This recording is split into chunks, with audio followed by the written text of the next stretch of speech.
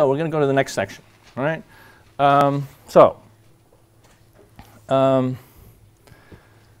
He says then that the first languages were a mixture of speech and signs, words and actions. So he's really, in fact, then bringing us back to these early languages and saying that not only does the Bible use figures of speech in order to tell us how language originated, these figures of speech are also embedded in the very origin of language, right?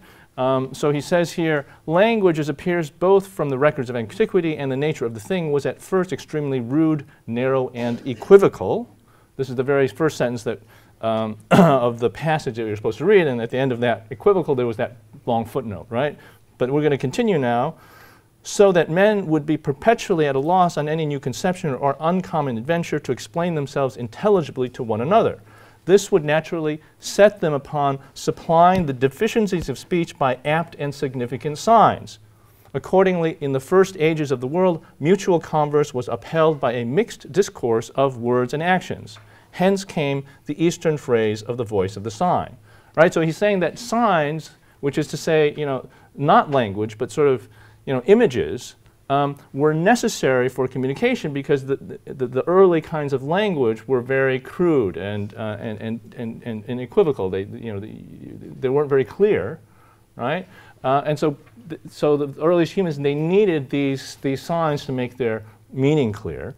And what's interesting here is that he's describing this sort of primitive type of language in which you need to supplement with signs, and it's really kind of, in a sense, similar. I'm saying that it's similar to what we saw with Kanzi. Remember the ape that we saw? And the problem that Kanzi has is that he can't vocalize language the way humans can. He doesn't have the vocal cords to do it. And so he needs these signs. He needed that keyboard with the different signs in order to help him to communicate without using speech, right? So in a sense, Warburton is kind of describing that same situation where the vocal cords, somehow the speech is not adequate, and you need this addition of signs in order to make things clear, right? So obviously he's not talking directly about Kanzi, but he is talking about this kind of situation of a kind of deficient speech or a sort of primitive kind of speech in which you need signs in order to supplement. And so I just want you to kind of keep that in mind as we go through the course, that there's this aspect in which signs are really important, perhaps, in this early stage of language development. All right? So now, the next thing that he moves on to then is how these signs continue to be used after that origin of language.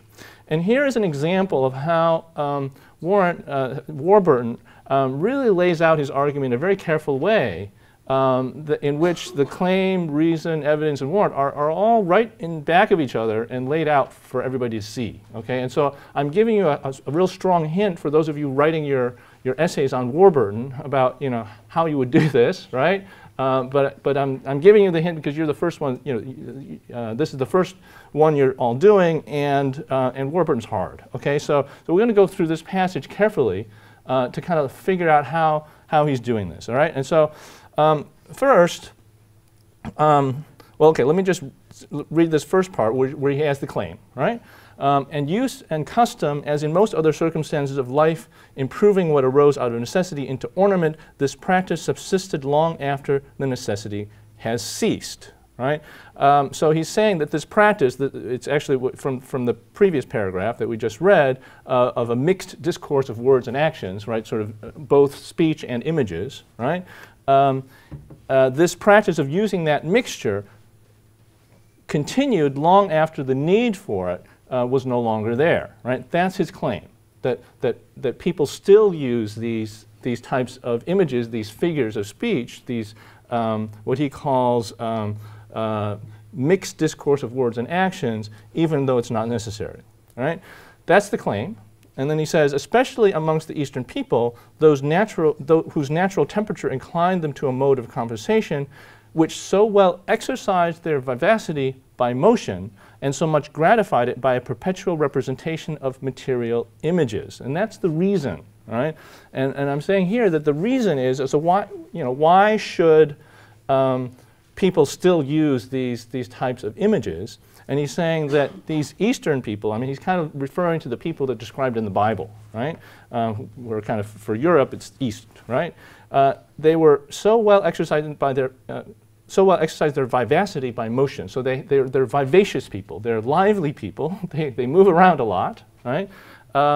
And they're gratified by this motion by a perpetual representation of material images. So there's a sense in which these material images add a kind of vivacity to their language, a kind of liveliness to their language. And that's what he's emphasizing. This, I guess you could say it's, Hobbes would have called it ornamental, I suppose, but he's calling it this kind of vivacity of motion that lends speech a kind of, I guess a kind of excitement, a kind of urgency, right? And that's what he sees here as useful in figures of speech, right? And that's why they continue to exist, right? So that's the reason.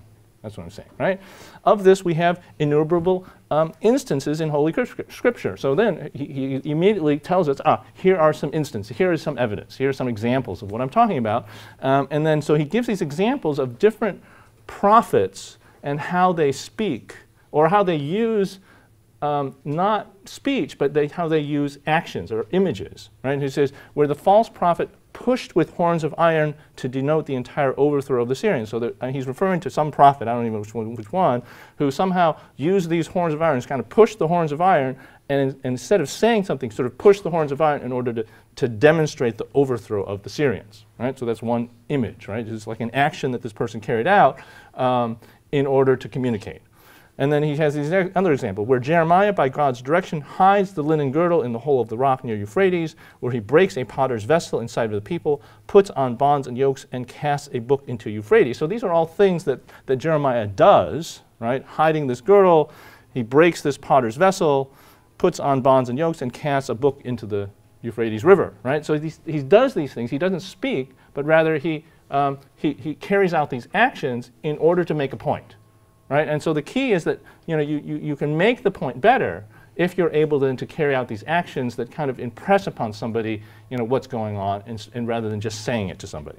Finally, he's got Ezekiel, by the same appointment, delineates the siege of Jerusalem on a tile, weighs the hair of his beard in balances, carries out his household stuff, and joins together the two sticks for Judah and Israel. So again, these are actions that this prophet carries out in order to illustrate a point. Right? And so these are all the examples of how these actions are useful as a supplement to speech in order to make a point. And finally, right after that, he has his warrant. He says, by these actions the prophets instructed the people in the will of God and conversed with them in signs. Right? And so he's saying that these actions, we can interpret them, or we can interpret this evidence as ways in which prophets are able then to better instruct people in the will of God, right? Instruct the people and converse with them in signs, and are able to then, in a sense, he's saying that they're able to communicate better with people by using these types of images, rather than just using kind of prosaic, literal speech. Yeah? So,